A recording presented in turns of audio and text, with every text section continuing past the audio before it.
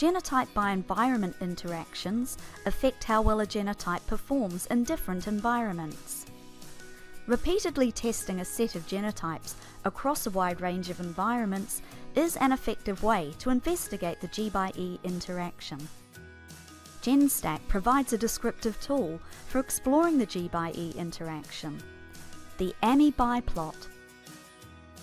The AMMI, or Additive Main Effects and Multiplicative Interaction biplot, enables you to visualize the G/E interaction, identify genotypes that are adapted to particular environments, identify genotypes that are broadly adapted, classify environments into groups, and measure the stability of a genotype.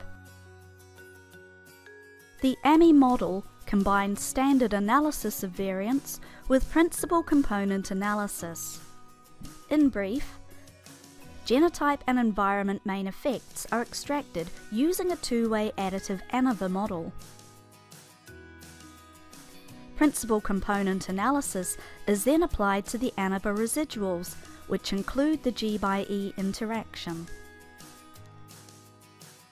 As a result, the G/E interaction is characterized by interaction principal components, where genotypes and environments can be simultaneously plotted in biplots.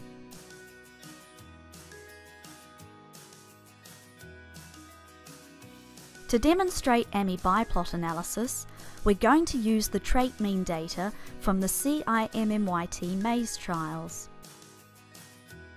The first two columns record the trial and genotype names for each measurement.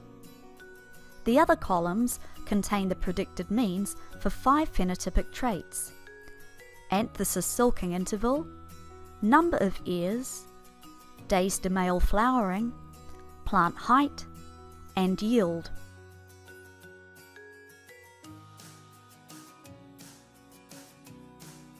To import this data, select File, open Example Datasets. Type F2, then scroll down and select F2 Maze Pheno.csv. Then click Open Data. Click Read to open the next dialog window.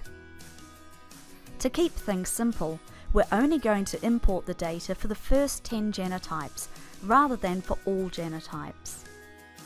Select Limit Lines to be read, then enter 81 as the number of data lines to read. The first 81 lines contain the 10 genotypes we're going to analyze. Click OK, then click OK again to accept the default settings and import the spreadsheet. If I scroll to the bottom, you can see I've only selected the first 10 genotypes. Select Stats, Meta-analysis, AMMI.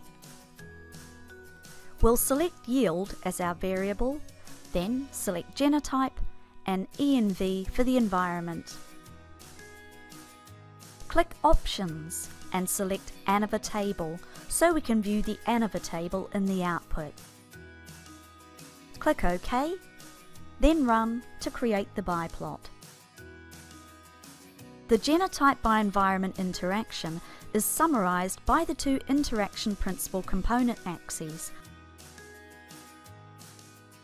The ANOVA table shows IPCA1 and IPCA2 are highly significant. Axis 1 explains 37.49% of the G/E interaction sum of squares. Axis 2 explains 31.39% of the G/E interaction sum of squares.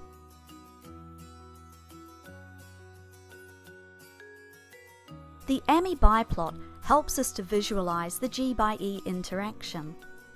Genotypes are represented by green crosses, and environments by blue pluses, with vectors connecting the environment with the origin.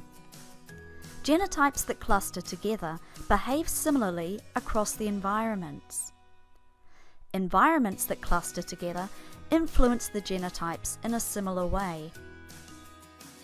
The angle between environment vectors provides information on the correlation between environments. An acute angle indicates positive correlation.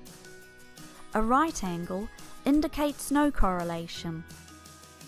An obtuse angle indicates negative correlation. The biplot's origin represents the overall mean phenotypic response, in our case of yield.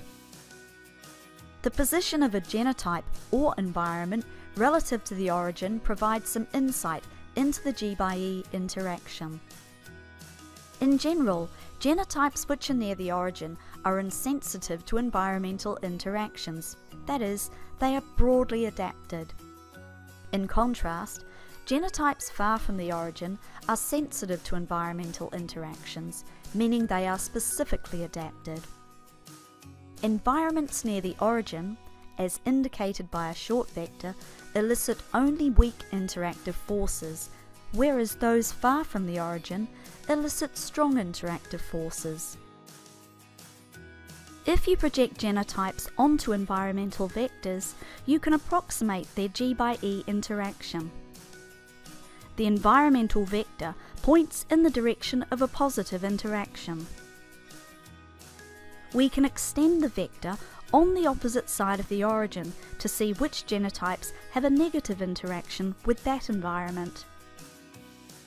For example, genotype G009 projects onto NS92A vector above the origin, indicating a positive interaction. Therefore, we can conclude that this genotype is positively adapted to this environment. Conversely, genotype G008 projects onto NS92A vector below the origin, indicating a negative interaction. Therefore, we can conclude that this genotype is not well adapted to this environment. A word of warning though. As the interaction principal component axes explain only a portion of the G/E interaction, some caution must be taken when interpreting the biplot.